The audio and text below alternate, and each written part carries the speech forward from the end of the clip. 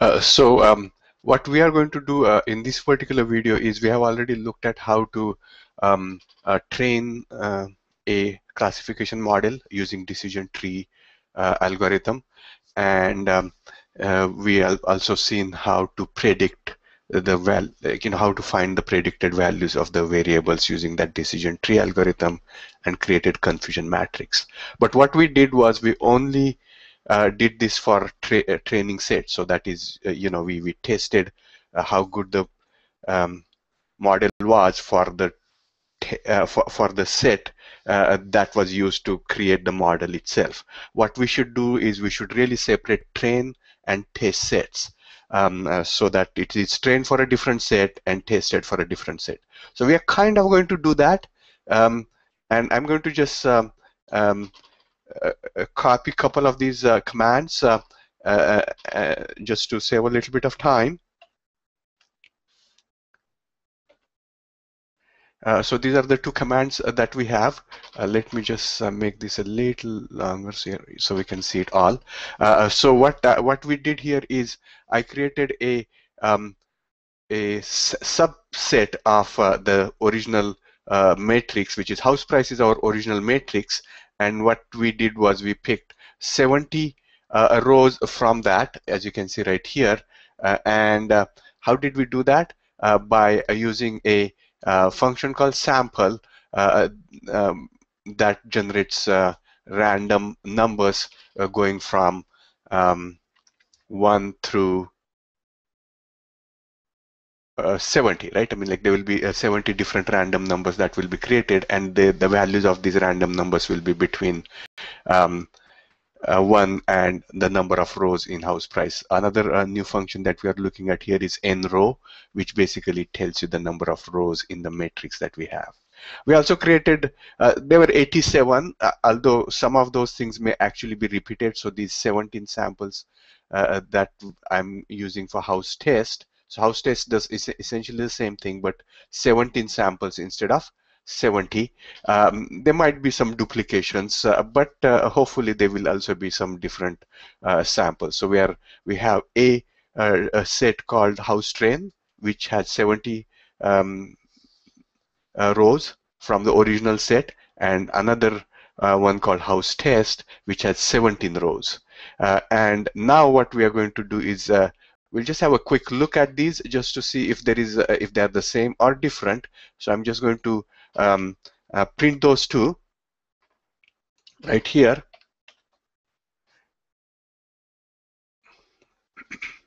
So for house train, I'm just looking at first 5 columns and first 5 rows, and we can see that the rows that were picked up were row number 30, 13, 69, 67, 18, and the 5 columns. I didn't want to print all the columns because there are far too many columns.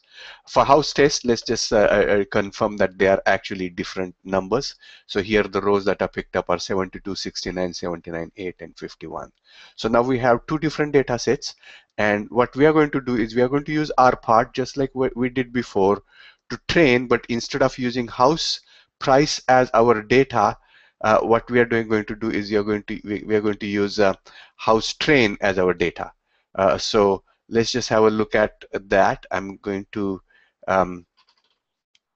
just cut and paste some parts from previous command, and so we have our part house value range will be predicted using everything else, and our data is house train, and so that would be the data that will be used for testing. And then we will go to the bitter end with mean split to be equal to 1 for control, and then we will try some other control mechanisms to see what kind of results we get. So now treehouse is now trained. I did not load the library, so I should say library R part, and then now I can just repeat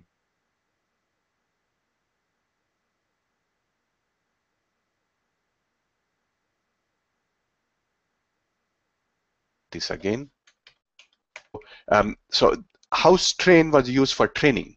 Now what we are going to do is first of all see how it works for the train set itself, and then we are going to see how it works for test set. Test set is the data that was not used while creating the model, so that is a true test. What's the point of predicting um, uh, the house prices for a record that was used in the decision in creating the decision model, because we already know the house pricing range. But like say a brand new record comes along that we have never seen before, that's the one that we want to predict. There's no point in trying to predict, say for example, stock price on like yesterday or day before or the day before that or a month ago. What we want to do is predict the stock price, for example, tomorrow, right? There's no point in predicting something that we already know. So that's why what we are going to do is, first of all, just to see how good the model fit itself. So I'm going to now look at this particular prediction. So let's see how well it fits. And how can I do that? I can do that by looking at the predict function, right? So I'm going to now type that predict function here. So we are going to we are going to store it in a variable called predict train, and we are going to use the predict function. We are going to use treehouse as the model. New data is the same as what was used for training, and let's just do that. Then actually we can look at the confusion matrix the way we have been looking at so far. So let me just type that in. So what we are saying here is my confusion matrix for the trained data set, and I'm using CM1 because we're going to have CM1, CM2, CM3. We're going to try various different ways of training, just like we did in the previous video. So here what we are saying is create the table of house train, house value range, and predict train. And we can just have a quick look at that. It's not too bad. Well, I mean, we went to the bitter end anyway, so it should have a perfect fit, and we do have a perfect fit. Now, what will happen if I did the same thing, but now instead of using train data, use the test data? Remember, test data was something that was not seen by the model creation process. So this is where we have a true testing of our model. And I'm just going to recall some of the previous commands, and now we have predict test. So we can now again create the confusion matrix, but instead of it being for test train, it's going to be for test. So we'll see what that is like.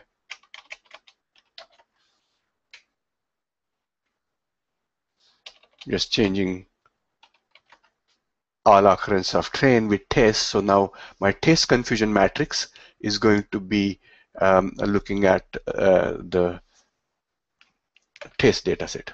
So let's just have a look at that particular matrix. And it was not too bad.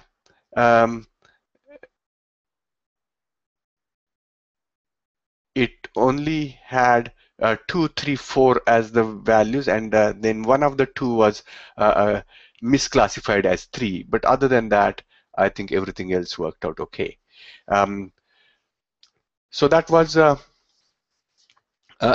prediction test, because we really went to the bitter end, and it went that is mean split equal to 1. Now we can do the same thing now, but this time I'm going to when I'm training, I'm going to have just like use the training data set, but instead of mean split to be equal to 1, I'm going to have mean split to be equal to 5, the way we had it before. Okay, and then let's do the prediction first for the trained data set.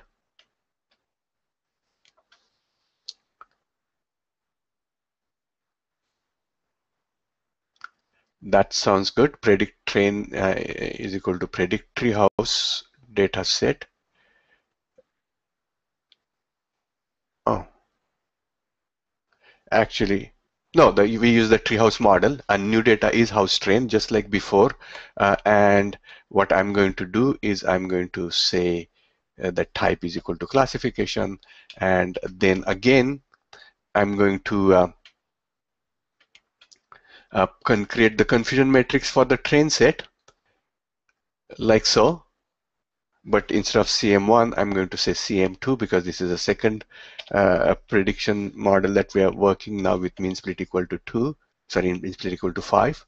And now if we look at CM2, we can see that we have a few misclassifications, and let's do exactly the same thing, but this time for test. So let me just type this as test, still treehouse, test, and then type is equal to class, of course. And let's create the confusion matrix. This time, instead of train, I'm going to use test.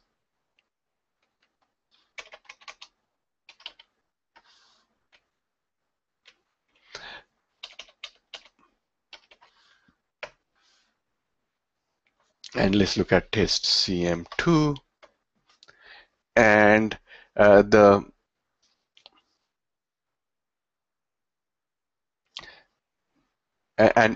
this particular case, just like before, we have one misclassification. One of the labels that was actually 2 has come out as 3, but other than that, everything else was okay.